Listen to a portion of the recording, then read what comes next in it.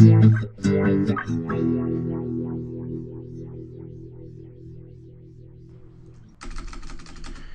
everybody, it's Dan the Git School Dude once again with another Git tutorial video. Today we're going to be talking about finding when two commits first diverge. So let's go ahead and get started here. Today we're going to be using the history emulator repository. We don't really care what's in this repository today. We're just going to be looking at the history. So if I do git log, obviously we can see the history. There's various switches to git log, which I have aliased to GT, which give you a graph view. This will show the parental relationships between commits.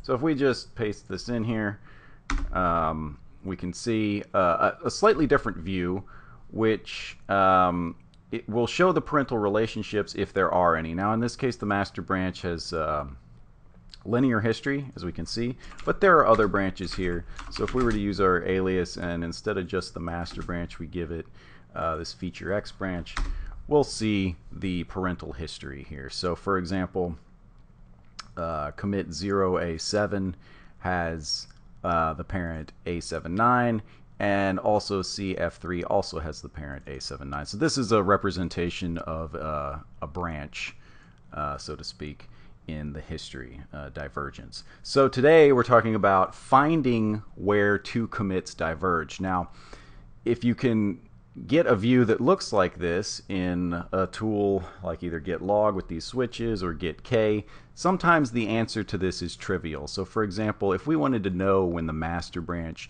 first diverged from the feature X branch, we can just look here and see, okay, well, which commit is the first most common ancestor for both of these lines of development.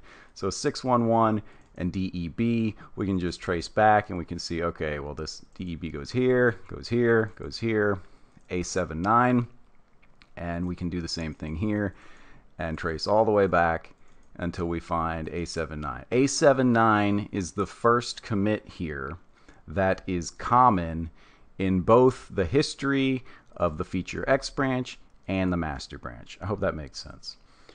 So that's a trivial case, but if you've ever seen Git histories, you may notice that they look far more complicated. Here's the same view except showing all branches, and you can see it's a little more complicated here.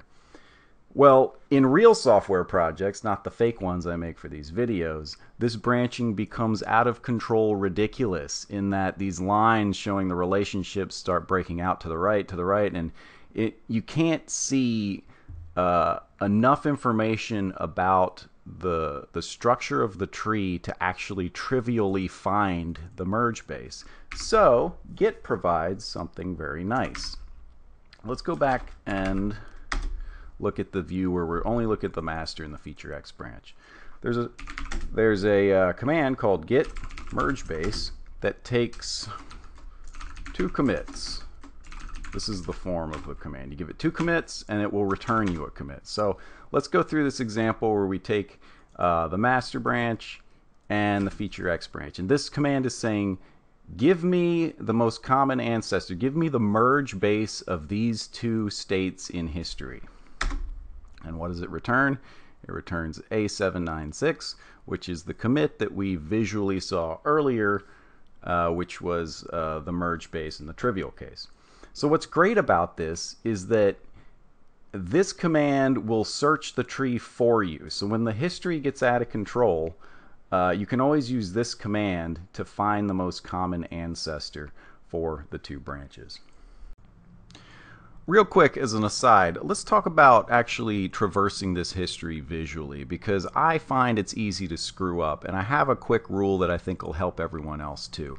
So one of the biggest problems I do is I'm looking for the parent of a particular commit. I look for visually where is the closest next commit. My eye goes there and my eye says this is a parent of this. B30 is a parent of 9EA. That is not true. And it's because my rules are wrong. The rule I should be using is for whatever commit you're interested in, go to the asterisk and follow the lines.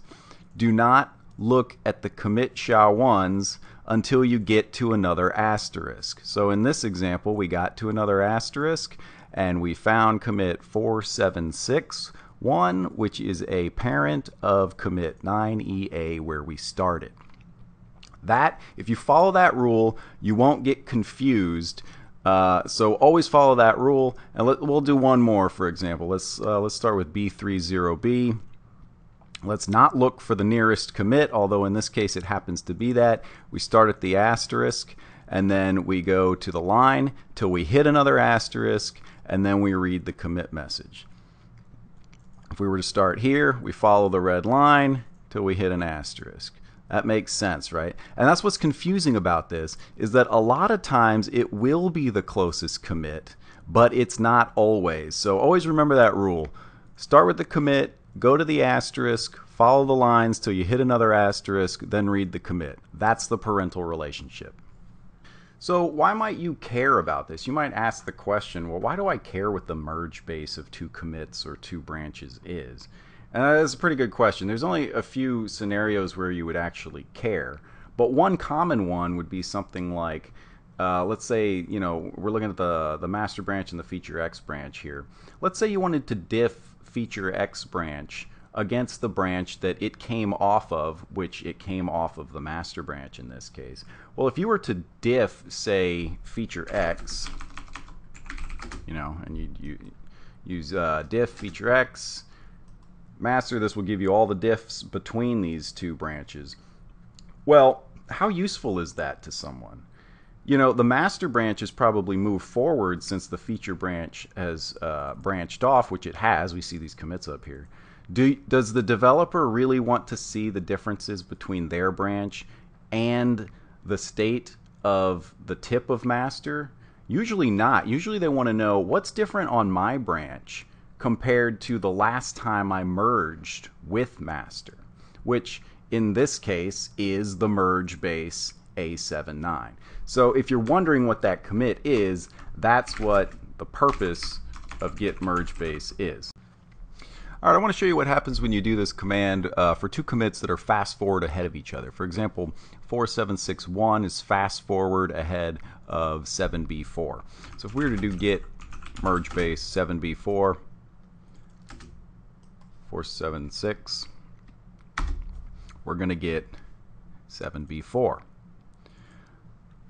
Why do we get this? Well, it's pretty trivial. The reason is, typically we're looking for the common merge base, the last point two branches diverged. But in this case, there is no branching from the perspective of divergent code. There's only this commit, and this commit was laid on top of it, and then this commit. So what ends up happening when you do a git merge base between two commits that are fast forward, one's fast forward ahead of the other, is you're going to get the oldest commit echoed back to you, which is what we're seeing here. Keeping this video short. Thanks for tuning in. I'm Dan the Git School Dude, and I'll see you guys next time.